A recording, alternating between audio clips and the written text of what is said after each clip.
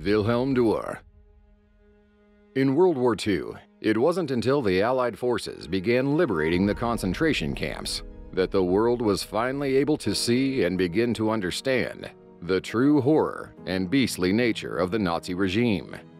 These concentration camps were operated in such a brutal manner thanks to Heinrich Himmler's SS and his guards, among whom was Wilhelm Dörr, another cruel Nazi monster. But how could such a young man, married with a child, become so evil?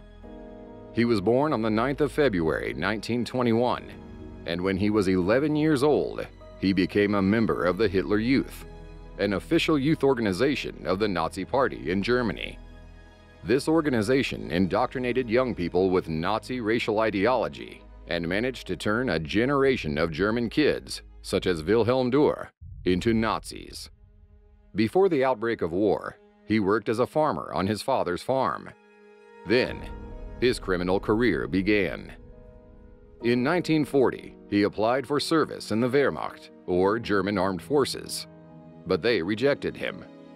After being turned away, he joined Heinrich Himmler's SS and served as a guard in Sachsenhausen concentration camp, and later in Mittelbau-Dora and Kleinbudungen concentration camps, which were subcamps of the notorious Buchenwald concentration camp.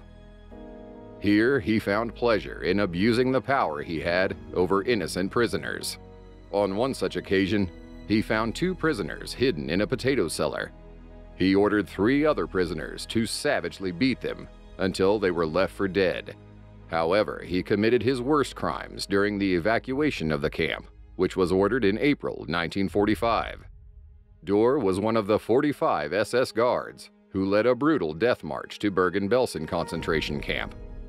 He was accused of shooting at least 46 prisoners who had become too weak to walk any farther, as well as killing 13 prisoners because they had bad feet or were suffering from other diseases and could not march anymore. 4 days after his arrival in Bergen-Belsen concentration camp, he was captured by the British Army, together with other Nazi monsters, such as Josef Kramer and Elisabeth Volkenrath. He was tried at the Bergen-Belsen trials and convicted of atrocities which occurred during the death march from Mittelbau-Dora. He pleaded not guilty to the charges brought against him. However, it did not help him escape justice. A tribunal sentenced Wilhelm Dörr to death by hanging. He was only 24 years old when the British executioner, Albert Pierrepoint, carried out the sentence on the 13th of December, 1945. There were no tears shed for Wilhelm Dörr. Thanks for watching World History Channel. And don't miss our next videos. Click the subscribe button now for more interesting clips. Give us a like, and see you in the following episode.